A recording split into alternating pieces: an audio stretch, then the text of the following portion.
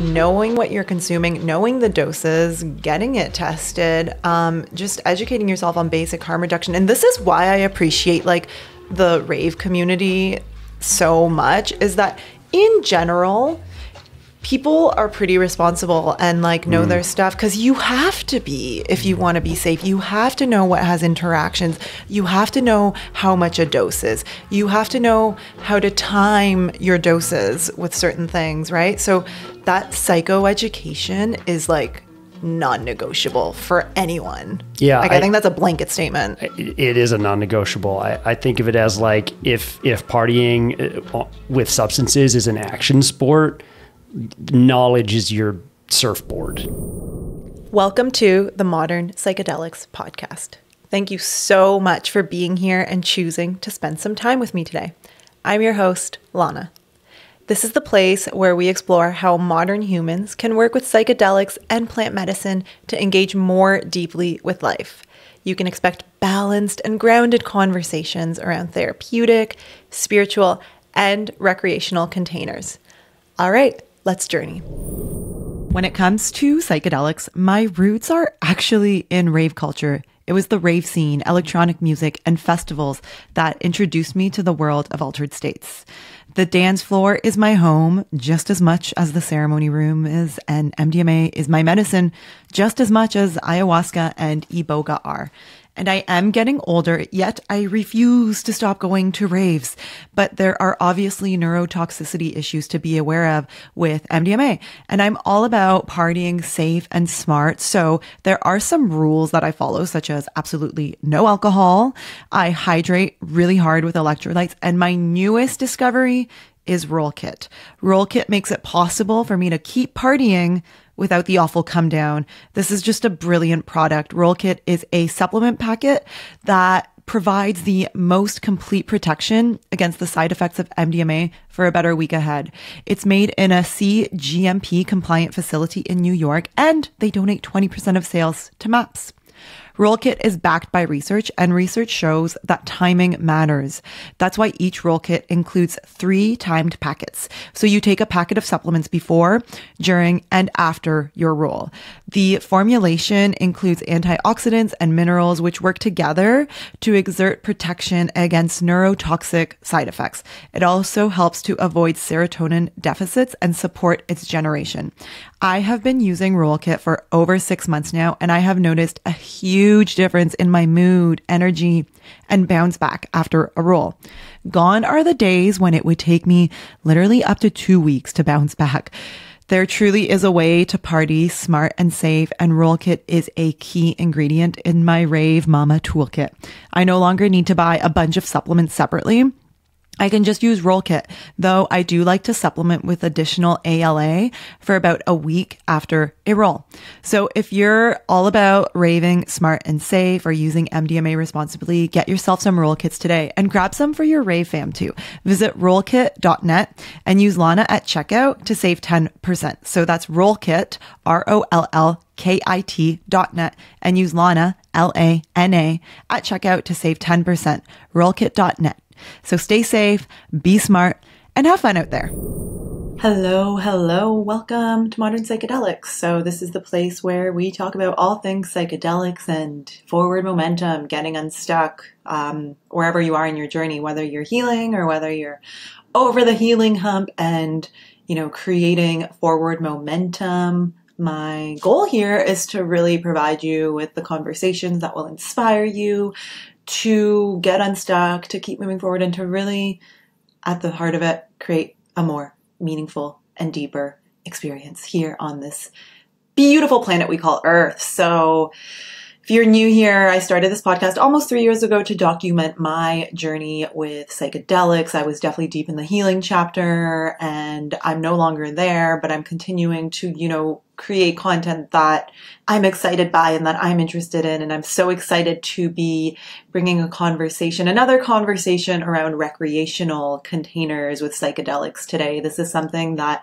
is so dear to me because It was actually within rave culture and recreational containers that I first discovered psychedelics. And if I didn't go through that, I don't think I would have even been open to try psilocybin in a ceremonial setting or go to ayahuasca or iboga, which, you know, has done so much for me. So like I said, I like sharing what I'm interested in with you all because that's where my energy is. And there is definitely a lot of judgment, misconceptions, just misunderstanding about recreational containers. And I am just so passionate about righting those judgments and addressing those misconceptions. And while there are certainly some recreational containers that can be unhealthy and toxic and draining to our energy, there are plenty that are beautiful, meaningful, deep, peak experiences that help us to learn more about ourselves. And I want to encourage everyone out there to embrace whatever it is they're interested or drawn to. We do not have to fit ourselves into boxes. You can do ceremony and you can do raves. Something that it took me a long time to learn how to do, but you can do psychedelics however you want. The key is psychoeducation, safety, and all of the things that are important for psychedelics. So today, my video producer and also one of my best friends, Kev, is joining me for this beautiful conversation. Kev was in episode 47, where we kind of debriefed our Shambhala festival experience. He is now video producing the podcast. So I wanted you guys to get to know him. And he definitely has this beautiful party spirit and energy that he brings to every day of his life. And I have honestly learned so much about him and he has opened up so much for me. So I definitely wanted to share his spirit and his wisdom and his perspectives with you all. It's a really fun conversation. You know, we're really good friends, so it's really casual. It's fun. It's unfiltered in many ways, and I think you guys are going to really enjoy it. One thing that we didn't address in this episode, if you guys listened to the last episode with Jen Chezik, she talks about how for women or people who are assigned female at birth, our menstrual cycles can play an impact around our trip experiences. And she talks about how during our bleed time as women, we require a lot more energy to be focused on the womb and how it might not be a good idea to trip or go on full journeys during this time. Well, I just returned from a music festival called Bloom and I had a beautiful time. And I was actually on my period during the first 2 days. And I can honestly say that, wow, I definitely felt the difference. It took a lot longer for my body to bounce back. I felt a lot more energetically drained. So I think that's something that people can consider, whether it's ceremonially or recreationally, but I definitely felt that difference. So enjoy this conversation. And last thing before I go, I want to invite anyone listening who is interested in microdosing psychedelics to come to a workshop that Jenny from Wakeful Travel and I are hosting on September 6th. I really hope to see you guys there. It's going to be really fun. It's going to be a great time for us to all connect, and we're going to be delivering a workshop and really valuable content around how to access the energy of flow over force within your microdosing protocol. We're going to be talking a little bit about Flow Formula, our microdosing program. We're going to be doing a live giveaway, so sign up using the link in the show notes, and I really, really hope to see you guys there. It's going to be really valuable for whether you're an experienced microdoser looking for some new perspectives and tools, or if you're just getting started on your journey. All right, let's get into this very exciting episode. And thank you so much to the sponsors of today's show, Roll Kit and Flow Toys. They are both definitely very, very valuable and beautiful tools in my raving toolkit. So check them out, support them. It means so much to me that you guys support the sponsors who actually make it possible for me to continue doing this podcast and to continue up-leveling the quality. So enjoy, love you so much, and I'll catch you in the interview. Hello, everyone. Welcome back. We're going to have a really fun conversation today. We're continuing the Recreational Psychedelics series here, which I hope you guys are enjoying. I'm here with Kev. What up? What up, fam? Do you want to just introduce yourself to people? Yeah, my name is Kev G, and I am a semi-professional partier. It's part of my life mission. Can vouch. Yes, can vouch. the semi-professional part is not true, but I do take it serious. I'm a creative professional, but I also like to have fun. And I take fun seriously, and I think that's what we've bonded over. Yes. You've brought out so much fun inside of me that just like wanted to come out, and I'm so grateful for that. And it's crazy that we've only known each other for a year. Like, we became such good friends so fast, and we're working together now. So for people listening, Kev is video producing the podcast. Yep. Yeah. Me and the team at Film with Integrity are up-leveling the production on Lana's show, and helping it reach your ears with maximum velocity. Yes, that's why it's been sounding and looking so good. And how are you enjoying it? I enjoy it very much. Yes. Be honest. Yeah. Well, I mean, it's part of our credo. Like, the whole reason I got into making media was to put out messages that I support into the world. So like learning about your show. And when I approached you to like help produce it, I was like, this is mission-oriented work for me. So I'm enjoying it very much. Yes. Yeah. Thank you for trusting in us and in me. Thank you for trusting in the podcast and in me. I have faith. Yeah. So I'm really stoked for our conversation today. We're going to be talking about just taking this journey of recreational psychedelics deeper. This was triggered by me having a coaching session about a year and a bit ago with my coach, where I was like just starting to get back into recreational psychedelics and recreational spaces. And I was coming from a time where I had done a lot of healing, but before then I was partying, and I was in recreational settings a lot, but in really unhealthy ways. And I wanted to get like really clear around how I want to treat these recreational experiences and create boundaries. So I worked with my coach to create these like list of boundaries. So we're going to have a conversation today about how to have like really healthy boundaries to make the most out of these spaces. And then also we're going to get into some tips for keeping things safe and fun. So let's get into it. Yeah. Love that. Yeah. Love that for us. Yeah, I really think there's like a way to enjoy recreational spaces. Well, the idea of boundaries, it's like outlining your playpen.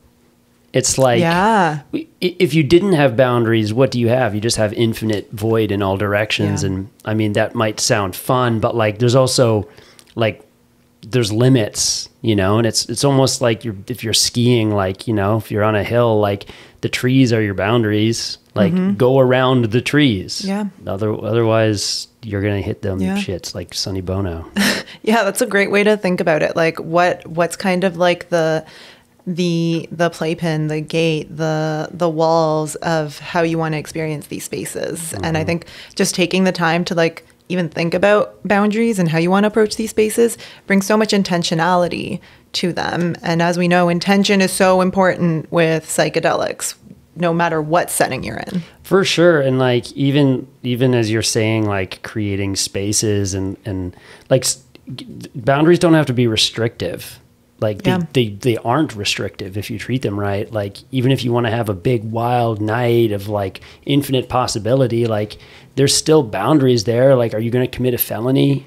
Are you going to do harm to another? Are you going to like intentionally get yourself like physically harmed? Like, no, of course not. So there's some boundaries, and they enable the fun. Yeah.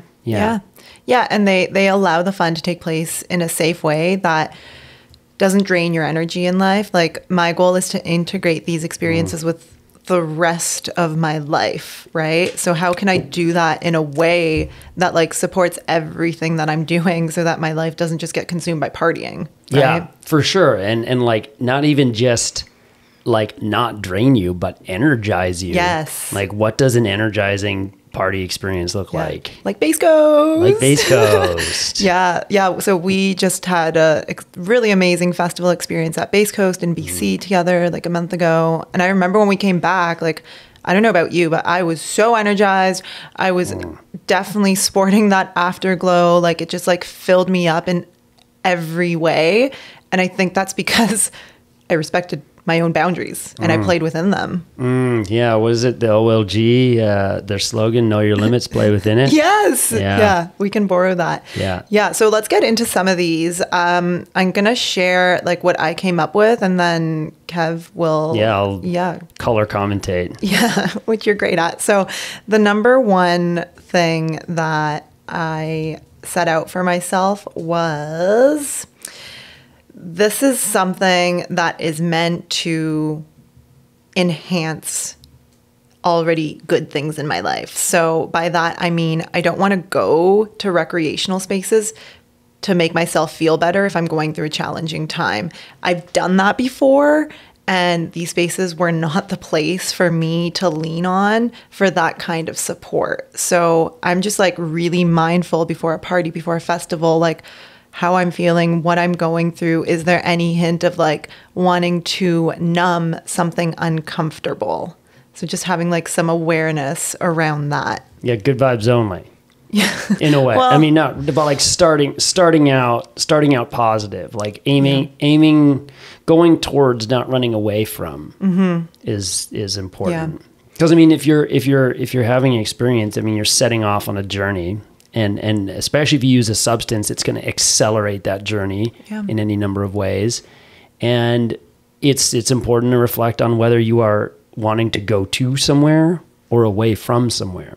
Yes. And if you realize that all you're going to go away from somewhere, if you're trying to run away, hide, escape, you know, like, and hey, it's tricky because like escapism is normalized in society. Like there's like part of some festivals branding is like escape from your regular life, like escape to this wonderland. And it's, you know, it's not healthy to escape. And that's like the beginning of like poor substance relationships. Yeah. And I think like back in the day when I did not have healthy relationships with recreational spaces, and by that I mean I was literally like wanting to escape my life and numb, and that was the only fun thing in my life that I could go towards. Like I didn't even have the awareness that I was doing that until after, when I had time to reflect on it. Yeah, the party or the substance was like a coping mechanism. Absolutely. For like anxiety or fear, boredom. Yeah, and I totally had like substance abuse with certain things. And I'm grateful that I went through that, but I definitely learned from it. And I don't want to approach parties with that energy anymore. Yeah. And then one of the other ones that I have here is recreational is strictly recreational. So for me, that just means like I just keep it out of the work zone. Personally, I know there can be like ways to enhance creativity and productivity and workflow. You're talking substance here. Yeah. Okay. Yeah. Okay. Yeah. Substance. Like, okay. Because mindset is like the recreational mindset, like fun party mode mindset can definitely like boost your work, you know, like work and party. But you're saying like substances, you don't mix work with. No, I don't. Which substances do you mix work with? Because I know microdosing, mushrooms. Yeah, but to me that's not like a recreational thing, right? So that's so interesting because it's like that's substance and like mindset, because your mushroom microdose or LSD, I think you've mentioned you've done both. That's a work thing, and it can be a work thing. Yeah. Some people, I mean, hey, just last weekend I was at a festival. I microdosed on both of those things, and it was party mode. Yeah. So it's like it's important to like discern substance from setting, I guess. Yeah. So your recreational substances are not to be mixed with work mode for you. Yeah. I mean, if we're doing party news at a festival. Yes. But I think with this one, my intention behind this boundary was like to keep in mind that like work is always my priority, and like to always be thinking about like I have clients that I need to show up for. I have to be in shape to, you know, do what I do. I think for work.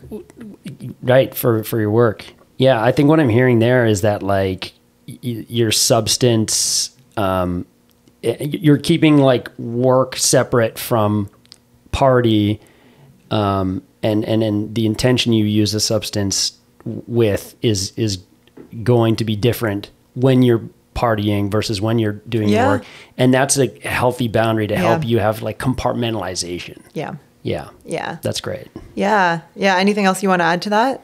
How do you... I mean, I've got everyone has a different relationship to substances. And I think like it's definitely important not to like just party while you work, you know? But I also, I mean, my life is different in that I'm trying to incorporate so many elements of party mindset into my life. And so like, I mean, what does it mean to party?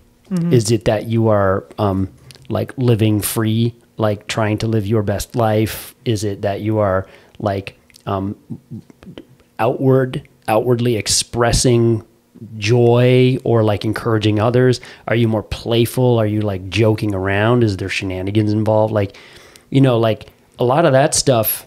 I mean, geez, I could use a lot of that in my day to day. I'd love to be like that at work, but still task oriented. Yeah.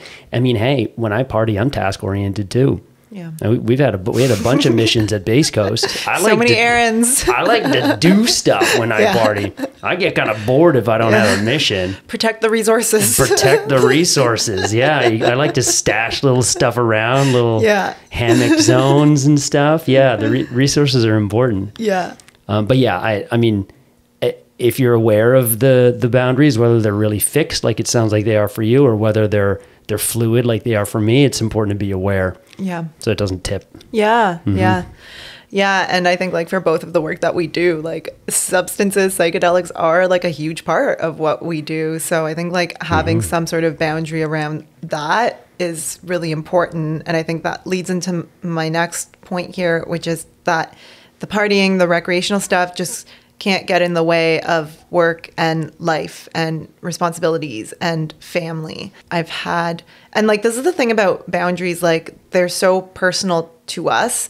These come from me having a previous relationship with this stuff that wasn't healthy. So these are the boundaries that I have created for myself to keep it healthy. So like, that's always number one. Like, partying is not my number one priority in life. Like, yes, having fun is really important, but it cannot get in the way of my other responsibilities. So I'm always keeping like such a watchful eye on myself after a festival, after a party. Like, okay, how am I showing up for work? How am I showing up for my family? How am I showing up in my relationships? Like, did I push it too hard to the point where I need to pull back a little bit so that it's not affecting the rest of my life? That reminds me of a great phrase I used to keep myself in check with just like work and life in general, is like the idea of not work-life balance, but work-life rhythm.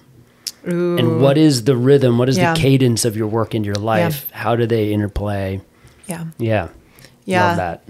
Yeah, I think I found a really cool rhythm recently where it is playing and it is working, and I'm like really finding my way. And I believe that's possible for everyone. Again, coming from someone who was like overconsumed by partying and like would go back to school on a Monday, and I just like wasn't able to do my work because I went too hard. I was doing the wrong substances for me. I wasn't following any sort of intentionality with it. And I know that at the time you would have called that partying, but I almost would want to like put a label on it to give it a bit more of a nuance, because like partying broadly doesn't have to make you suck at school. Like it may have been like unconscious partying or like overindulgent partying, or it was binge partying and numbing and escapism. Yeah. Mm-hmm. It's like a really hard time in life, and I just didn't have any other tools. I had nothing. Mm-hmm. So yeah, I love that.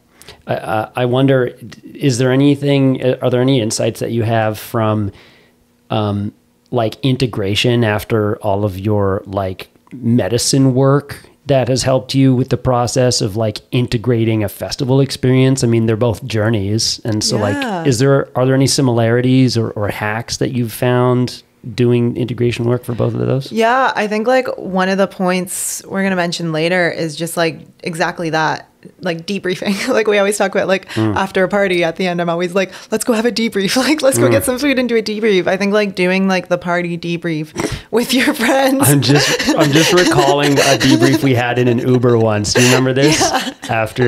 Yeah. And we were just the debrief is key. Yeah, the debrief is key. Like, even if you happened? Just find some key themes and say them out loud. Yeah, that's the start of that integration process. Like, what happened? What did you like? What did you not like? What did you learn about yourself? Like, how was the dancing? How was the music? Yeah. That's the start of it. Stuff to remember. Yeah. Next time, bring more cash. I don't know. Yeah. Yeah. Cash is king. Don't lose your Vic stick. Don't lose your Vic stick. Don't stick it in your Vic. Yeah. Yeah. Yes. Well, we'll definitely revisit that topic, because I think that is part of keeping these spaces intentional, is the integration. Yeah. Love that. Yeah. Okay, cool. So the other point I have here is to maintain other hobbies and interests. That's contentious. Right. And it all bleeds into each other. Unless you're a DJ.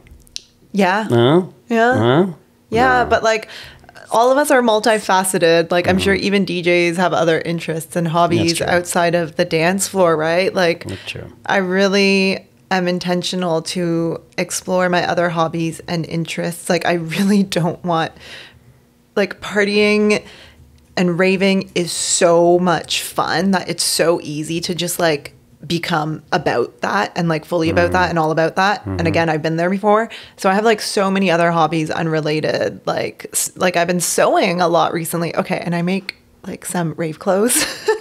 Cool. But so it's kind of connected, but just like maintaining other hobbies and interests. So like sewing and reading and exercise or yoga, whatever, but just like making sure that I'm remaining the multifaceted person that I am. Balance and synergy is a big one for me when I'm thinking about the activities that make up my life. Cause I the way that you maybe make clothes but you're also making rave clothes. Like some of the hobbies I have relate to the way I do. I mean, Party News is a like media project I have that is born out of my like creative urge to document. Yeah. And then when I'm in a party setting, I'm still getting that creative urge. So I'm just leaning towards it and utilizing it in that space. So there's crossover there. Yeah. I don't have a strict boundary where I'm like, I'm not going to touch a camera or a notepad when I'm in party mode. Yeah, definitely not. It's like that fuels it actually. Yeah. And this is the thing, like we're talking about that rhythm and like how it can work with your life and integrate into your life, but in a healthy way. Sure. Yeah. And like, maybe 3 or 4 or 5 things can all work together, but sometime you'll have to fade one of those layers out and bring in the, family time. Like maybe your family like really doesn't get party mode and that's fine. You just need to be in a different state of mind to connect with those people, and that's perfectly fine. Yeah. And on that note, it's also like so important to maintain all your relationships, because I think when you get like deep into the rave culture as we are, it's like really tempting to just surround yourself with those people. Yeah. And for me, it's really important to like also connect with like my other friends who aren't into that, just to like, to keep that connection open and keep that diversity, that multidimensionality of who we are. Yeah, I mean, alive. That's a great tip, even just for like life, is to like keep a broad network of friends and acquaintances. Yeah, as long as it feels like authentic and good and right, it's not being forced. Yeah, so maintain other hobbies and interests. That's maintain like really important to me. I'm learning a lot about you, Lana. Yay. I learned that you sew. Yeah, I can't believe you didn't know that. I'm going to have to sew you like something. Yeah, can you sew me a hat? A hat? I haven't done a hat yet. Maybe a cool hood or something. I've seen bucket hat patterns, so cool. Yeah. Okay. Can do dealer's choice. Yeah. We can do some like Party News bucket hats or something. Okay, there we go. Yeah. Okay, cool. Okay, so my next point is to space out events. So, for example, not going out 2 weekends in a row. I will say that I've been way more lenient about this in the summer because it's summer and it's fun and there's just so much going on. But just like, just being mindful to not like this goes along with the last point of maintaining other hobbies and just like also having space for things that aren't partying, things that aren't like recreational psychedelics, and like keeping the parties kind of like spaced out, I find really helps. And when we were at the last DOCD event, I remember one of our friends, like we had just come back from Base Coast, and he was like, he said something that really stood out to me, that we were just like kind of at the back, like looking at the party, which was so fun and great. And he was like, you know, if you're ever at one of these events and it feels like it's not special anymore, it's time to step back, because this is special. And I think that goes really well with this point. Like, you want to keep it special. You don't want to keep it so that it's just like part of your routine and just like something that you're doing on default because it's what you do, right? Like keeping it special. I love that. I would say that a great phrasing would be to just pace yourself. Yeah. And whatever that means for you, because, Yeah. you know, if it's every couple weekends or once a month, and I think it depends on how you party too. Because, like, for example, in the last year or so, I've seen more sunrises in the last Right? 365 days of my life than I have the Yeah. first. I'm 34 now. Like, in the first 33 years, like, I haven't, like, combined, I've seen more sunrises this year.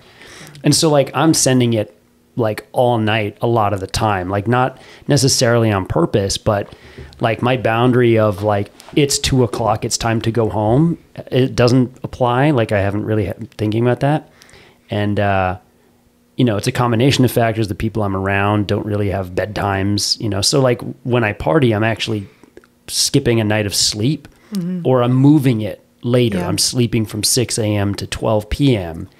And, you know, anyone who's done shift work will tell you, like, you know, moving your circadian rhythm is quite difficult, and it can have lasting negative impacts. Yeah, I guess all of that is to say is that if you're partying till sunrise every weekend, that's like a different case than if you're like, you know, checking out an event from 6 to midnight every weekend, and you're not going crazy with any substances, and, you know, you can maintain that pace better than if you're going ham. Yeah, like we had like once a month rave club. Once a month rave club. In this winter, because I think that is like, in the winter, your energy is completely different. Like, I don't know about you, but I'm like much more in work mode, like hibernation mode. So that like once a month sunrise and party, like just hits the spot. Yeah. It's nice. Once a month's a great rhythm. Yeah. Following your energy, following the season. Like, summer is high energy. Summer is high energy. Summer is go, go, go. So it just makes sense that like you're more open. Yeah, I mean, we're coming at you from Toronto, and like it's very winter. When it's winter, it's winter. For like 6 months. Yeah, 6 months you can't go outside in a t-shirt. So like that means half the year you're kind of like energy managing based on weather. Yeah. I mean, shit, I don't know what my life would be like if I was in like Portland or, you know, California, LA, like every day is a summer day. Yeah. I don't know. I hear that people just lose track of time. Anyone who's from California and who parties, just let us know what it's like to live that way. Yeah. Yeah, because you don't want to go out in the winter when it's cold. You don't want to. I don't want to deal with coat check. Yeah. So I think this point's like about energy management and following your energy, right? Pace yourself, whatever that means in whatever phase of life you're in. Yeah. And then this is kind of a weird one, but I actually really like it. Just because like the connection between electronic music and drugs is just so strong in these party settings. I have this, I don't know if it's a boundary, but I have it here just to continue to enjoy music sober. To kind of like weaken that link and connection so that it's not like, oh, I can only enjoy this music, or like this is so connected to me that like it needs to go hand in hand with substances. So for me, that's like I'll just like throw on some music at home and dance to it, or like listening to music in the car, finding new artists, maybe even going to a show or an event, and like maybe not fully sober, but like not fully sending it too. I think doing that is a great way to get the most mileage out of your experience. Like any like transcendent or like high watermark, like wowza experiences you have when you're partying of any kind, like try to access that feeling again using different elements of the setting you were in, but not the same like physical state. And see if you can get there, or see if you can just still enjoy it. Yeah. Or experience it in a different way. Right? Yeah. Whatever. Another angle. Revisit that song that really got you so juiced. Yes. And see if it still gets you. Yeah. There's a couple of songs, man. There's a couple of Zed's Dead tunes that if I put on, I can always feel the same feeling that I felt the first time. And like, it's like those experiences create shortcuts in your brain, and you can access that state just by playing the music. And like, to me, that's magic. Cause like, I don't have to go invest all that time and energy and tax my body in the same way to get the same kind of mental state. Yeah. And that's of great interest to me. Cause now that's a tool. Yeah. You know, I'm not to be like really like rational, like resource management about it, but like if I ever need to like get a boost, I know that if I need a shot of adrenaline, I'll put on this song that I know will give me adrenaline. Yeah. And I'm good to go. Yeah. For whatever. So well said. It creates a shortcut in your brain to access that feeling. Yeah. Yeah, it's like the best after a festival or an event, when just like looking through your Shazams and revisiting the songs. So good. Yeah. So good. Yeah, you're a Shazammer. Yeah. That's yeah. sick. Are you not? You're too in the moment? No, I've like tried it a few. You know, Shazam never really did it for me because it wasn't connected to like Apple Music or whatever for a long time. Now it's good. I just got out of the habit, really. Yeah. Cool. Send me your Shazams next time. I didn't know you were. I'll send you a screenshot. Cool. Yeah. DJ Lana over here. Sick. You know, I dated this guy once who was a DJ, and I like was kind of learning to DJ. Oh, wow. Cool. It was very basic, but it was fun. Yo, bring it out. That stopped. The next episode is going to be a 1 hour mix. No, it's not. Okay, a 30-minute mix. No, all right, a 10-minute mix. Stick to podcasting. Okay. No. All right. You're going to curate and a playlist. Playlists. Enjoying the music. I have like over 100 playlists easily on Spotify. You'll drop some. I'll share them with you. Yeah. You'll find them in the show notes. Yeah, lots of liquid drum and bass tracks. Like I got a bank of those. Yeah. Okay. The 7th one here. So I'm not someone who like someone will offer a new substance to, and I'm just like, okay, sure. And I think for me personally, like I'll try to wait. Like if I get the desire to try something new, like I really want to do my research before and like understand it and just give it some breathing room before actually trying it. Know your substance, know your dose. Yeah. Know what you're taking, know how much you're taking, know what it's going to do to you. Yeah. Yeah. Don't just go willy-nilly into the dark night. Yeah. With stuff. I mean, this is one of the things that I plan for when I'm going out is I'll have a substance plan, even just a loose, and I'll always check in with myself. And sometimes I'll check in with the friends and the people around me and like, what's our substance plan tonight? Yeah. What are you thinking? Yeah, you know, is it like one great substance plan I used to always kind of bank on was like weed and Red Bull. Like, is it a weed and Red Bull kind of night? Like if it's a weed and Red Bull kind of night, if someone offers you something that's not weed or Red Bull, are you going to take it? Yeah. You know, you can just decide in advance what you're open to taking, what your like hard edge is. Like if you're going to be really strict about it, or if you're open, I mean, it's okay to be open. But I think to your point is like knowing what substances are, number one, knowing your dose, what the effects have on you, and then knowing the interaction between substances, especially if you're taking more than one. Yeah. Like you need to know that you absolutely should not take a big bump of ketamine if you're like 6 beers deep. No. It's going to give you the spins. It's going to black you out. Like that's a potent combo. Yeah. Same thing with GHB. Yeah. Like you just got to know some basics before you start, throwing ingredients into the pot.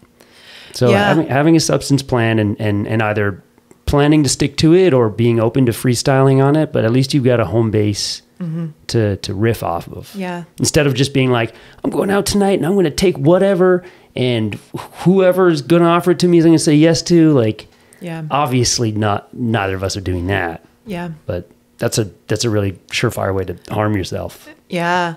Yeah, like I sat on my 2CB for months and months and months and months and months. And I'm so happy that I did, because at Base Coast, they had a testing site and I went to go get it tested.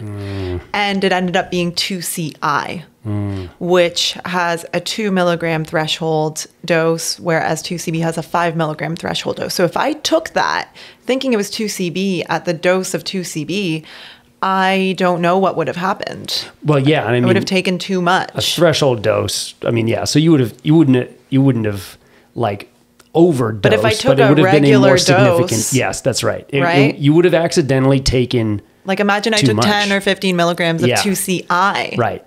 Yeah. That would have been crazy. So I think let's actually get into like our tips that we have for people who want to responsibly engage with recreational psychedelics, because that really is the starting point, that psycho education. And we did a really great episode with Dance Safe that people can go check out. I think it was episode 47, if I remember correctly. But yeah, like Kev was just saying, like knowing what you're consuming, knowing the doses, getting it tested, just educating yourself on basic harm reduction. And this is why I appreciate like the rave community so much, is that in general, people are pretty responsible and like know their stuff, because you have to be, if you want to be safe. You have to know what has interactions. You have to know how much a dose is. You have to know how to time your doses with certain things, right? So that psychoeducation is like non-negotiable for anyone. Yeah. Like I think that's a blanket statement. It is a non-negotiable. I think of it as like if partying with substances is an action sport, knowledge is your surfboard. It's the training. It's true. It's truly what is going to like literally help you navigate, because otherwise you're going to just show up and get like hit in the face once and not get back up. Yeah. I mean, so like knowing what your substances are. I mean, you can find tons of resources online. One that really hits for me now, it used to be Arrowwood. If anyone is of the old days, that's a great Arrowwood resource. Still is pretty good. Yeah. One really tidy one right now is Psychonaut Wiki. Yep. It's got a Wikipedia format, and it's got all the threshold doses and like really easy to access really actionable info. I find with Arrowwood sometimes you need to like dig a little, and it's kind of outdated. Yeah. Psychonaut Wiki is like, that's what they were referencing when I went to the testing site. Oh yeah, Psychonaut Wiki. Oh great. Yeah. So that's, I mean, go like research. I remember when I first tried MDMA, I researched and the blue light forums. They're okay, not as great as Psychonaut Wiki. Researched for forever and like built a whole like, preload, postload supplement schedule. I know we're probably going to talk about that too, but like, learning what a substance can do to you and like the basic harm reduction is really important. Yeah. I think self-experimentation is key. Like, don't just like read about something on the internet and then just like go do a standard dose. Like start lower. Start lower. Start lower. Start low, go slow. Yeah. Have patience. Yeah. Try it out. I like to, when people try ketamine for the first time, they're like, I'm nervous. I don't know what's a dose? And I'm like, I don't know your dose either. Let's start with one that you're probably not going to feel. Yeah. Let's go there first, and then just like be okay with not feeling something. So at least that's too little. Yeah. It's way better to know something's too little of a dose than to be like, whoa, that was a bit much, Yeah. Yeah. Dancing is hands down my favorite way to get out of the mind and into the body. It's so much fun. It's great exercise, a form of self-expression, and a powerful integration tool. And I have been attending music festivals for many years. It's my favorite place to dance. And I always notice people dancing with these fun toys that like light up. They look so cool. They look like they're having so much fun. And I've always been so curious about these toys. So this year, I have finally gotten into the world of flow toys and the flow arts. flow toys are exactly what they sound like. Toys that are part of your dance flow. My go-to place to order flow toys is from flowtoys.com. They carry the highest quality toys on the market, not the cheap stuff you can get on Amazon. And I love the people behind Flow Toys. Their mission is to inspire an illuminated lifestyle and to support the growth of the flow arts and the positive effects they have on life and the world. They're a beautiful brand that stand for love, enjoyment, and self-expression. I literally feel so magical on the dance floor with my Pixel Whip. It's basically a unicorn tail that lights up. This was my first flow toy, and Pixel Whip creates this multi-dimensional light show, essentially snaking and dancing across the body while simultaneously enveloping you in a cloud of playful pixie points of life. It's really magical. I'm also learning how to move with their pod poise, which can eventually translate to fire dancing, which is a dream that I have. So flow toys have taken my enjoyment on the dance floor to a completely another level. And honestly, it's just a really fun way to challenge the brain and the body to move in new ways. They bring so much joy, literally light up the dance floor and just add fun. Like, we're also here to have fun, right? So flowtoys.com were kind enough to give me a code for you guys listening. You can use Lana at checkout to save 10% off your first order. So that's LANA. Go ahead and order some flow toys, throw on some of your favorite music, get moving, and just experience the joy of life in the body. So that's LANA at checkout to save 10% on flowtoys.com. Have fun. I think that's another great point. Like, start low and go slow. Like, man, like, has anyone ever been like totally fucked up and like enjoy it? Like, it's just not fun. Like, it's not fun for anyone. It's not fun for your friends. It's not fun for the people throwing the event. It's not fun for you. Like, there's a sweet spot. There's no need to like go totally out of control. Especially if you don't plan on it. You know, like, especially if you're like, I accidentally got a little too fucked up. Yeah. Like that, everyone makes mistakes, but like, there's very little excuse for that. Like, other than, you learned a lesson, and that's good. And I hope you get a lot out of the experience, but like, you should, moderate yourself. Like, especially if you're entering a space that others have curated, like some spaces are more friendly to like being fucked up than others. And if you want to lean on those resources, especially if there's like a safe space or a sanctuary or something, that means that you can probably go a little further than you would. But if you're just adding it, but also like checking your intention behind that. Yeah. Well, there you go. It all comes back to it. It really does all come back to that. Yeah. Like, are you wanting to like push your limits and boundaries because of something you want to get from that? Or are you doing that because like where you're at is just too painful and you don't want to feel it, right? Mm-hmm. Yeah. Yeah. Totally. Yeah. Yes. Know your substance, know your dose. Yeah. That's great. Yeah. Love that. Cool. Let's talk about supplementation, because this is like game changer for me when it comes to MDMA specifically. I mean, I take supplements every day in general, but I find, so Roll Kit's amazing. You guys have heard me talk about it all the time. So something like Roll Kit is really cool because they have developed a supplementation package that's backed by research, and research shows that with MDMA supplementation, timing matters. So like when you take your supplements matters. So I love using that, but I also supplement on top of that. ALA has been a game changer. Have you tried ALA? Yo, it's a game changer. I was really going hard on the ALA at Base Coast, and I felt incredible after. What does it do? It's neuroprotection. Wow. Yeah, it's good for neuroprotection. Yo, slide me some of that. Sure. ALA. Yeah. I'm writing that down. You can buy that at the health food store, people. Oh, one great festival supplement hack I learned at Base Coast was creatine. Okay. Because that helps you get the liquid in your muscles or whatever. I don't know. There's something it does. A lot of bodybuilders use it. Helps and I'm retain the hydration. Yeah, I'm interesting. Butchering the effect, but it helped reduce cramping. Yeah. And fatigue. Okay. That's all. Did you try it? Yeah. Oh, okay. Yeah. Cool. The day that my friend James was like, "Here, try this," cool. I was like, interesting. "Wow, I can go forever." Interesting. Yeah. And on that note, hydration is key. Dude, the electrolytes, Yeah. you got me on electrolyte tablets. Yeah. Yeah, so I love to use like the Noon ones. Yeah. I like Element as well, but with the Noon, they don't have enough sodium. So I actually buy this brand called Real Salt, and you can like actually see the salt, like minerals. It's like black minerals in it.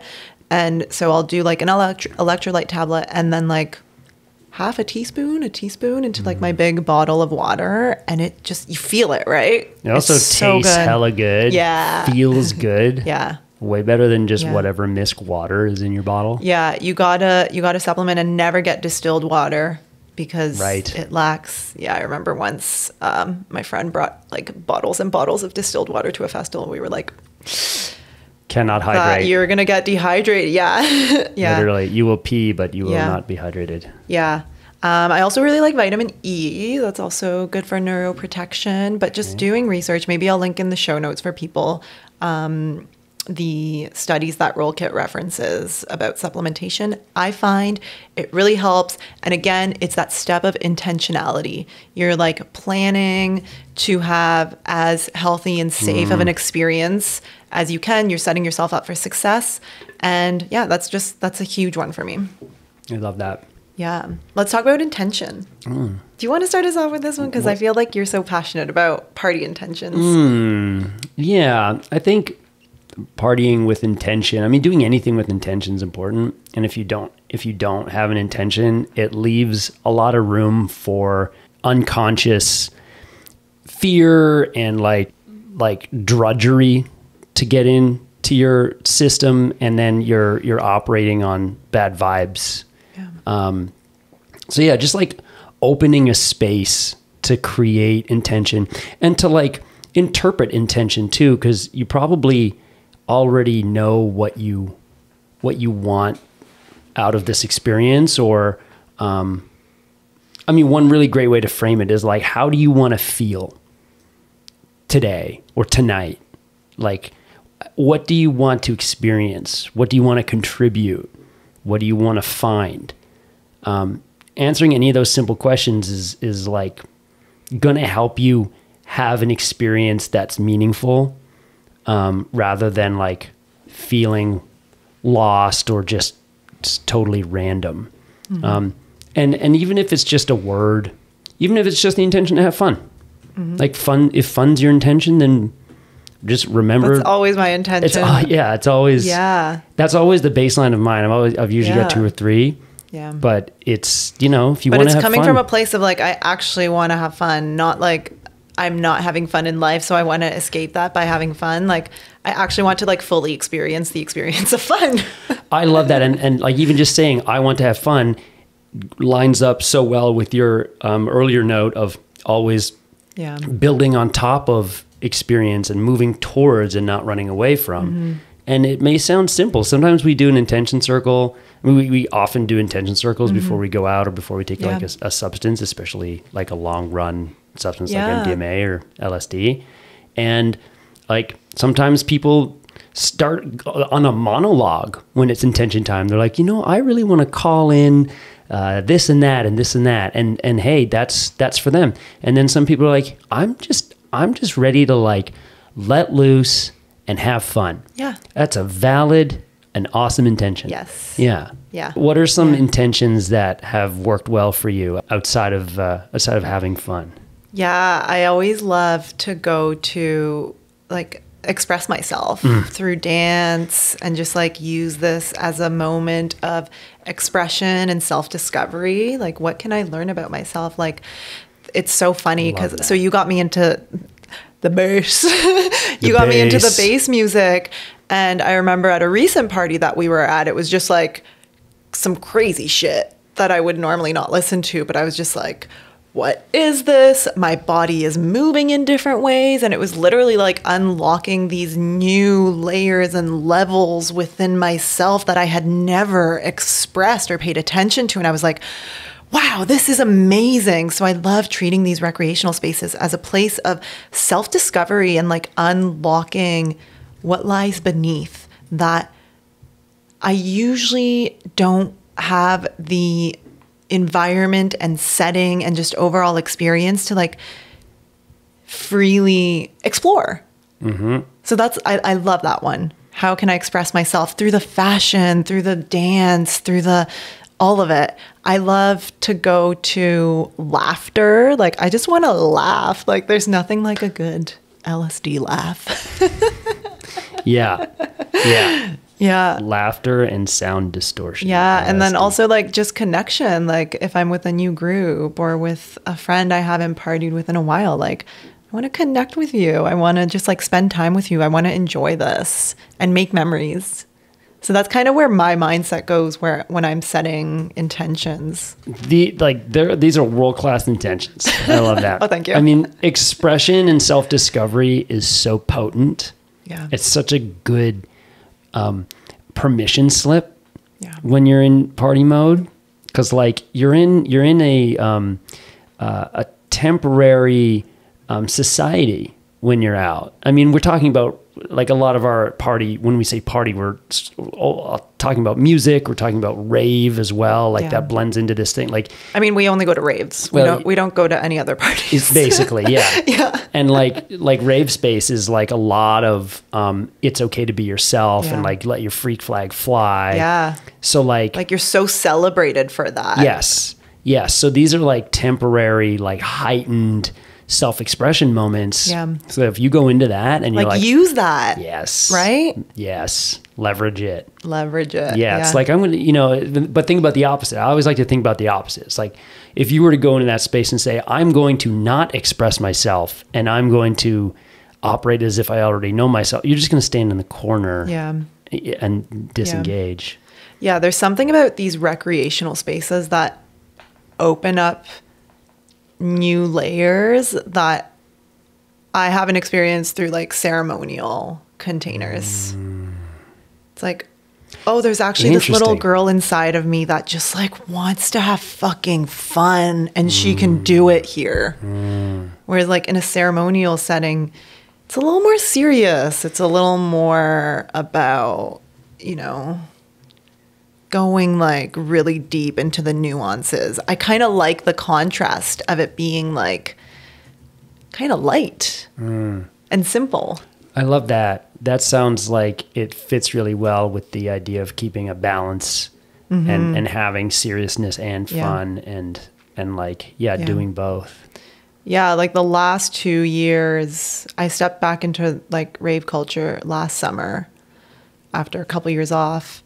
And I've kind of like organized my years by like, the colder months are for like ceremonial experiences and deep dives. And like summer, I don't want to do that. Like, whereas like a few summers ago, I was like so deep in healing that I was like at an ayahuasca retreat every month. But now I'm in a different place and it's about like finding what works for me when. So the way I've organized it is like the ceremonial like work, like when I'm there to work, are kind of like those winter, colder months. And then the summer is just about like having fun and being in these recreational spaces. I love that. Yeah. That's cool. Yeah. I don't have any ceremonial work to layer in, which I plan on changing. But my rhythm is more about, festivals. Like they kind of punctuate my year as like summer months are. Yeah. There's more festival action and that's like, 2, 3, 4 day offsite, more of like an extended full send.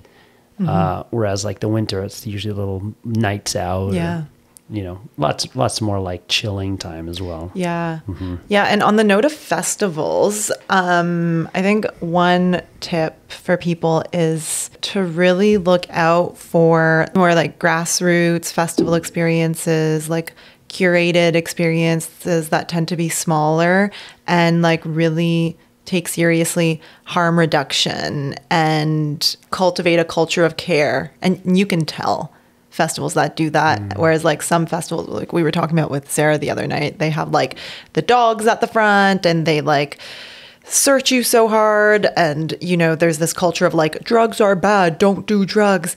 And like the importance of mindset at when you are on substances is so important. So like if you're at a festival and there's like drugs are bad signs everywhere and you're on drugs, like that's not cohesive to the experience. They're not, even though they know people, like what people are there to do. So I think for people who are listening that are like curious about these recreational containers, curious about festivals, curious about what they have to offer to them, just like look for festivals or experiences that really take harm reduction seriously. Maybe they have sanctuaries, maybe they have like an on-site team, but like you can tell when the festival has been created with care versus when it's like, just a big commercial festival that wants to make money and doesn't really care about the safety and the experience of the attendees.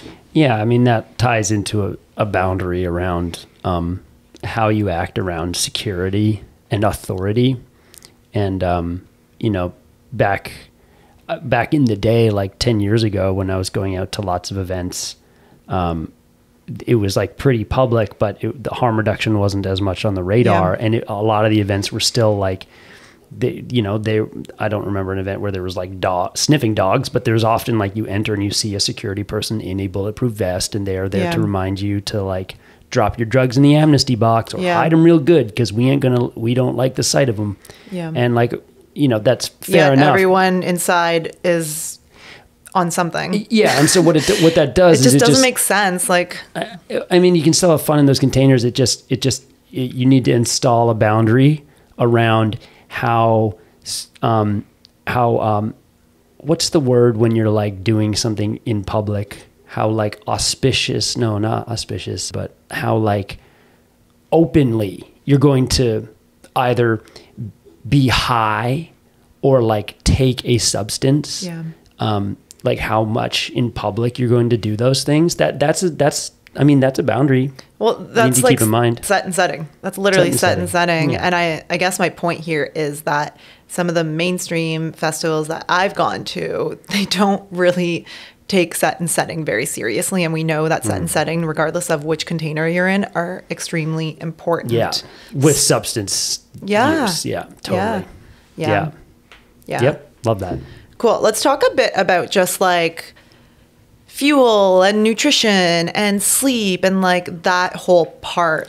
Oh, basic body maintenance? Yeah. You mean that's important? Yeah, which people forget, don't they? Tell me more. Yeah. How do you keep it going? Well, we talked about the electrolytes and salt makes a huge difference. Like always with, the healthy snacks. I love my oranges. Yeah. I go for like, what is it? Nutrient dense snacks. Yeah. Just remembering to like actually fuel your body if you're dancing for like 15 hours or however long, but like remembering, the baby food little packets. Oh, Jenny taught me that. Just like, just like remember to fuel your body. It does make a difference in how you will feel the next day. Energy balls, I think all that's really great. You can't just have vibes for dinner. You can't have vibes for dinner. Not multiple days in a row at least. No. Yeah. Yeah. Vibes will keep you going so far, but they don't make a great dinner. Yeah.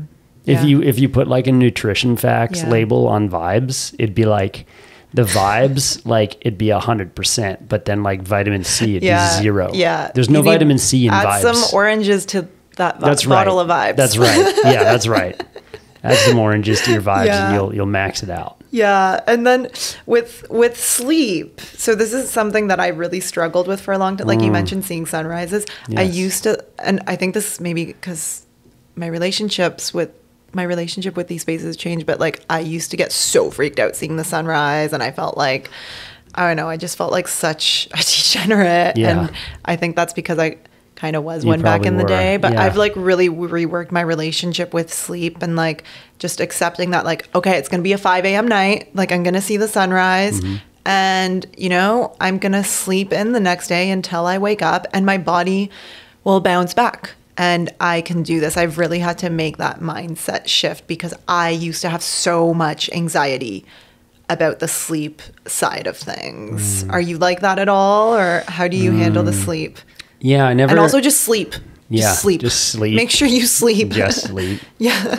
I mean, my relationship with sleep is already kind of dubious. Like I find it, my regular sleep rhythm isn't strong. Like I find it difficult to like maintain a regular sleep schedule. So it's not a huge thing when I go out, but I do need it. Yeah. And I do know I need it. And I do inevitably, like when I crash, I know that I'm crashing for minimum 6 hours. Yeah. So if I go to bed at 6, I'm like, well, don't plan anything before noon and don't plan anything within 3 hours of waking up anyway. So yeah, like I know it's coming. And yeah, I definitely don't avoid sleep. Here's my thing with sleep is that I know I need it and I will let it come. And I know when it's coming. Mm-hmm. Some people actively are like, I'll sleep when I'm dead. No sleeping this weekend. Like I'm going to avoid sleep. I'm going to drink a coffee or an energy drink just to keep it going. I'm going to artificially skip sleep in order to keep going. And like, that's something that I definitely avoid. Yeah. Unless there's a really good reason, and I can't think of a great reason right now. Yeah. Like that. Yeah. That has to be a boundary within yourself, right? Of like, okay, I'm going to start winding things down now because I actually need to sleep. I love to go for like the natural sleep supplements like valerian root and melatonin. That really helps me a lot and makes me get that like good quality sleep that really makes a difference in the recovery. And also creating space after, right? Like creating space, just like after every psychedelic experience. For this, maybe it's a little bit more about like the body recovery, but that space and creating the space for that is so important. Yeah. You need to recover. You need to fuel. You need your body to keep going. Yeah. That's it. I mean, look, like if you never had to pee, sleep, or eat, you would party forever. Or you'd work forever, or you'd keep doing, like your body's just like a natural stopgap. And like, just if you've got to pee, like, don't be like, oh man, I got to pee. It's too bad. Like, I wish I didn't have to pee. Like, no, it's like, it's time for a pee break, time to check in with yourself when you got to pee. Body break. Yep. Body break. Or if you're tired, be like, well, like maybe you've been up for a long time and you should probably sleep. Like just listen to your body. Yeah. Listen to your body. Yeah. Check in with the body, even if sometimes we are so disconnected from our bodies. Your body whispers loudly. Yeah. It's there to hear. Yeah. Yeah. I think one of the most special things about these recreational spaces that we're talking about today is how much responsibility people in them take for the spaces. And there really is this like beautiful culture of care. And I think that's a tip that I have for people, just like to take responsibility for the space that you're in, for yourself, like keep an eye out for your friends. Like we call it Rave Fam for a reason, because like you are a little family, to make sure that everyone is safe, that everyone has what they need, and to just like be, I'm getting like goosebumps talking about this, but like, just to like, but just like, just like keeping an eye out for people. Like I will often see people that look really fucked up, and like, I'll go up to them and like, hey, how are you doing? Like, would you like some water? Can I refill your water bottle? Like, here's some fruit, you know, just keeping an eye out for people, because that's what makes these spaces so special. Yeah, that's great. Like, just not being selfish and being like community oriented is like the way to be. Yeah. I love that. I mean, I was really inspired by my business partner, Karis. Like, what up, Karis? She's sitting right beside us. She's sitting in the room. Like when we went to Harvest the first time, and Harvest is a boutique festival in Ontario. Love It's like, it's a really great experience. Like, she volunteered at Sanctuary for like the most busy hour of one of the like weekend nights. And when I first saw that, I couldn't really comprehend it. I was like, oh, that's full send time. Yeah. But then I realized that was her way of contributing to the community and like using the vibes. Put the cam on Karis for a second. Just like rotate, insert shot of Karis blushing. Yeah, and like shout out to like Farah, like Silash. Yeah, she was at Base Coast, and she's going to be at the one that I'm going to this weekend. Mm-hmm. I mean, she started Bloom. Yeah, you know, so you know that's going to have some solid roots. And I mean, like if you make space to care for others, that just makes it really safe for them to experience even more fully these spaces. Yeah.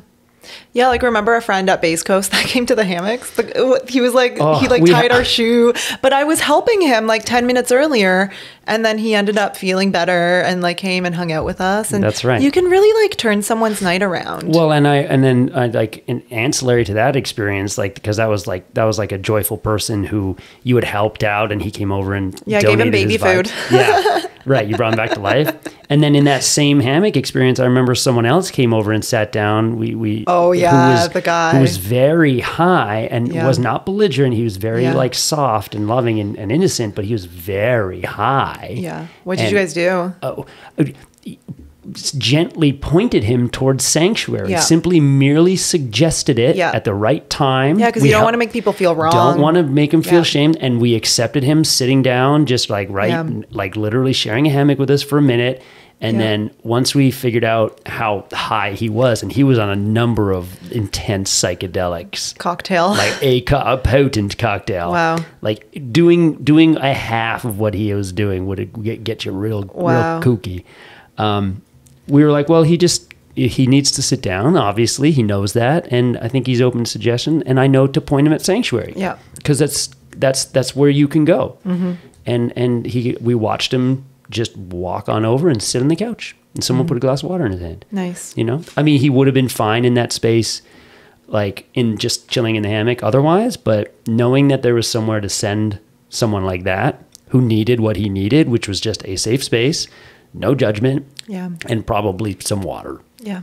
And then to also like ride out this massive trip that he was on. Yeah. So, yeah, I mean, safe spaces are so important. But safe spaces are created by everyone. They are. Yeah. They're co-created. Yeah. Yep. Yeah. And you got to participate. Like, it's about your energy. Yeah. And who you are and like how loving and accepting you are, like what you're bringing. Yeah. You don't need to be on first aid duty or on vibe patrol to contribute to a safe space. You could just like make the most of the experience for yourself and contribute those vibes to the space. Like if you're like fully sending it and you're like, you know, being the heartbeat for your own vibration, you're contributing to that safe space as much as someone who's volunteering with a vest who's giving out water.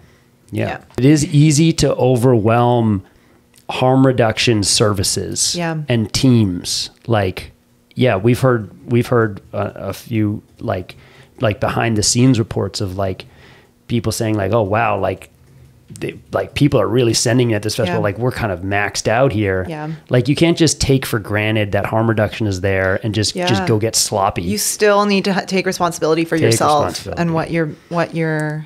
It's a safety net. It's there for you, but you don't need to jump right into the safety net. No. Like go try to fly. Yeah. Don't just jump off the cliff and be like, I'm going into the safety net. Here I go. Yeah. Yeah. Like go get just yourself. Glide. Flap around a little. And I think another note on that is like just taking responsibility for like consent culture. Like I really appreciated at Base Coast how consensual the crowd was. Even like, you know, vibing with someone on the dance floor and like dancing with them for a few minutes. There's this real feeling of like, I am me, you are you. We're like sharing a boogie, but like there was no, you know, getting into spaces that isn't your own. And I think that that's like something to also take responsibility for as a recreational dweller. Oh, yeah. Yeah, we talked about this on one of the Party Zone episodes with Me Time. Yeah. We talk about safe spaces. And consent is such a huge factor because it's not just about do I have consent to come near you physically? Yeah. It's like, am I aware of your boundaries? And am I aware of mine? Am I aware of how much space I'm taking up? Do I need that much space? If I do, am I like aware of someone around me that I might be impeding on? Consent is so often just used in the context of sex and mating and attraction and like dating and stuff like that.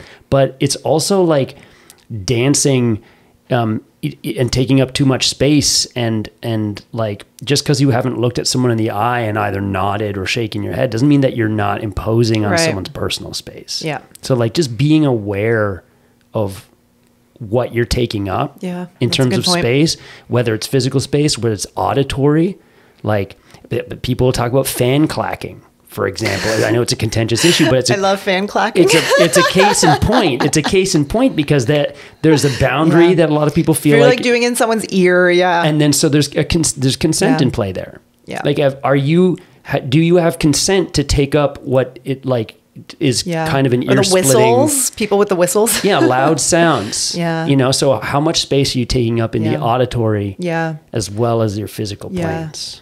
Yeah. I think part of also keeping safe spaces is like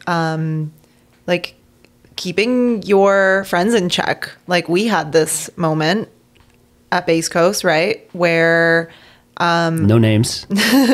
there was an oversend, and like, there was a discussion about it, right? Mm-hmm. Like, if you see a friend doing something that doesn't seem safe, like maybe they're dosing or mixing, or just they overdid it, like, just, it doesn't have to be judgmental, but just have a conversation with them about it. Check right? them.